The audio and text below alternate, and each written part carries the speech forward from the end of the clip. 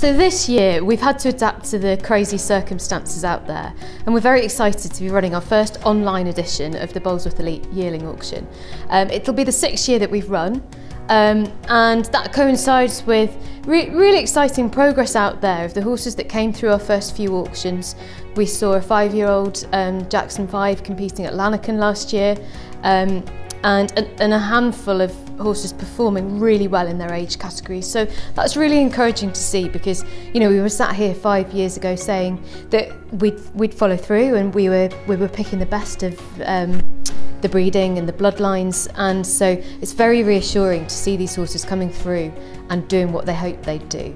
So we feel like we're in a really good place to be taking this next step and going online and putting ourselves in front of the global market.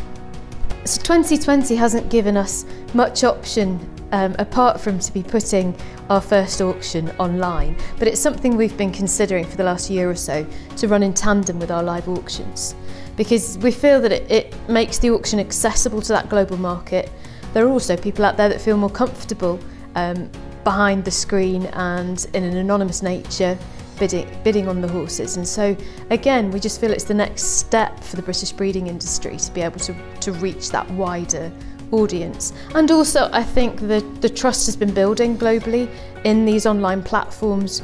We're using one of the renowned platforms that lots of auctions that you will have seen at Zangazai, to mention one of them, use, and it enables us to connect with that network. And it's a very transparent platform, which is something that we've always held very close to our hearts, that we're putting forward the very best of our breeders' stock. We've got nothing to hide, and these are all very genuine sales of top bloodlines from top black type mares and very commercial stallions. So we're very excited to be testing this platform this year.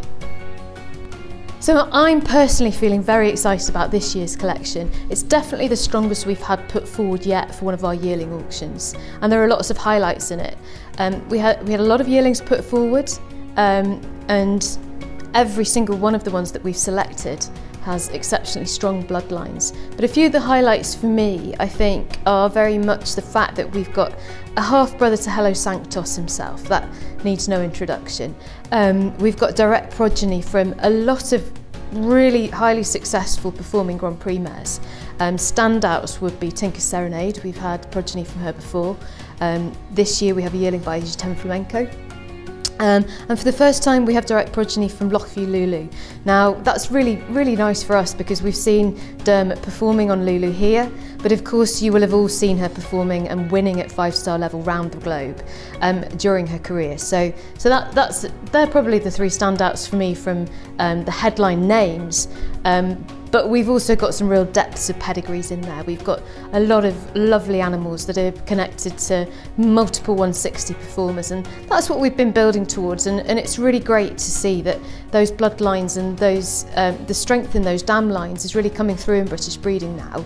And also welcoming back Paul Hendricks and his breeding programme. He's putting forward yearlings again. He's supported us from the start, and once again he's put forward a great collection for us this year.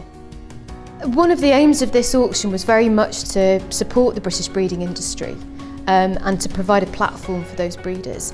And I think we're really seeing that. In the last couple of years we've seen that the British breeders are really focusing on this auction as an outlet.